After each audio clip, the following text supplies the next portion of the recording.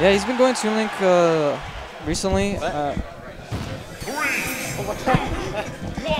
He's been going Toon Link recently. He told me that he tried it out at Mississauga Mondays. Oh yeah. Just for fun. He's saying. Then he came over to my place and we're playing some friendlies. Busted out the Toon Link. He's telling me that this character's broken, busted. he told me he was getting beat by a Toon Link on Wi-Fi. So this is the entire reason he's playing Toon Link right now. Interesting. I mean, we have seen Hyuga put in the work for Toon Link to show us like what's possible with this character, and potentially even more. Yeah, massive item game. Yeah. Probably one of the biggest item games next to TTD. And next to Original Link too, but Original Link kind of suffers with low speed, so he can't really make much use with his items. Yeah, like Toon Link can actually combo into his bombs and boomerangs, and except for arrows. But alright, but so far it's actually looking pretty close. Ooh. Even on both sides. Catches that get up. So many projectiles. And Raijin just having a little bit of problems with approaching and breaking that wall of projectiles. That strong up air. Definitely very strong. Raising the roof.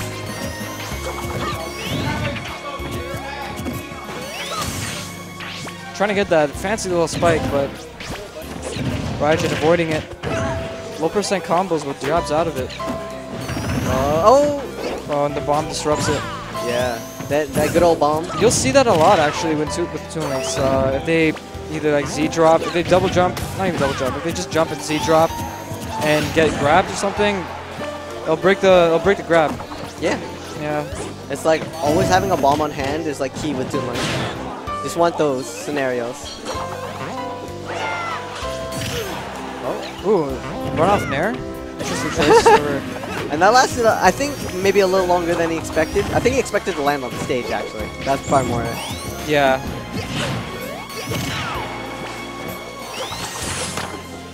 If Blacktwins is gonna die in the set, it's gonna be an SD. you won't let him have it. No more down airs. Get that bump. Oh.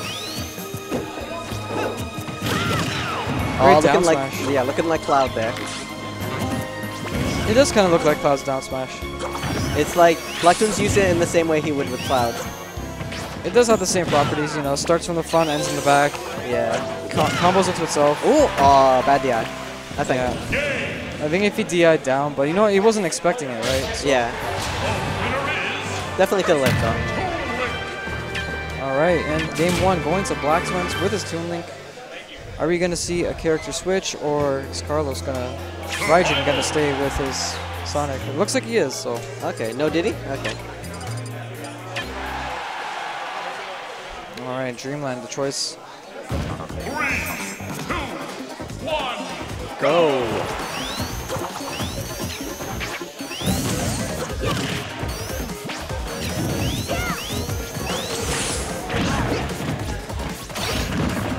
All right, and Carlos is pretty good right now. He's keeping Blacktwins off stage and definitely had an advantageous position with a grenade. Sorry, not a grenade, the bomb. Looking like Snake. Shout out to Snake. Wish you were in this game. Oh, swinging like crazy, but not hitting anything. I'm surprised. Well, I guess, yes, even though FD would give Sonic open space, these projectiles, he needs a way around them, which is why he chose Dreamland, I think. I feel like what we're seeing is just Blacktwins is just really good at kind of reading Raijin's defensive options. Like, for example, if he's like comboing him, he's really good at figuring out, okay, what I should do next to cover most of Raijin's options, and obviously the ones that he feels like he's going to go for. And that's a big part of this game, is getting your tech chases down, and Blacktwins, being a top player, is able to demonstrate that effectively. Oh, that was a trap at least. Oh no. He was definitely thinking of going through the back throw, but Toon Link definitely does have a strong one, and probably wouldn't have killed in that scenario. Oh, these trades. Oh, no forward air. Didn't really have a right angle to do it. It probably would have killed. Oh, did you see the spark? Yeah, that's definitely a thing. Getting the bomb into, I think it's a V reverse back air. Oh yeah. Looking to back throw. Yep. Calling that. Oh yeah, back throw will definitely kill at this percent. Yeah. I don't know. Toon's got a pretty strong arm. I don't know why. I don't know where he's been working out. It's one of the strongest back throws for some odd reason. Yeah. Oh, flipped in the face.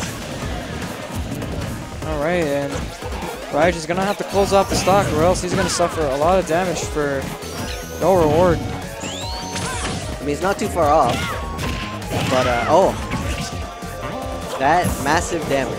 I mean, when they're at kill percent, you're always 1% away, no matter how much more damage you do. Yeah. You're always one hit away. I feel like his back throw. Okay. Oh, Almost not killing. Interesting. yeah. Blacktwins kind of. I think he killed himself. That's what it looked like. That might have been a sour spot on the back air. Ah. Maybe. Because I've seen back airs from Sonic killing at like 110, 120. Yeah. Back air is decently strong with rage.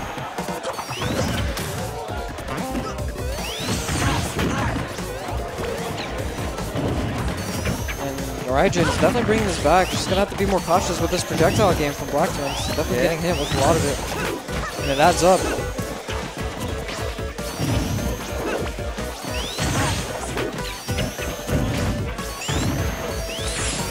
This could also just be matchup infamiliarity. I don't think Raijin's really played a lot of Toon Links, so he's not really sure how to optimally punish his stuff, or like what he can punish. Oh yeah. Yeah, I'm not sure if he fought Jay style. Okay. Yeah, it looks like he was just trying to experiment with a lot of ways to approach, and Blacktwins definitely knowing what he's doing there. So. Alright, I gotta go on now. Me and Phil. Alrighty, good luck, sir.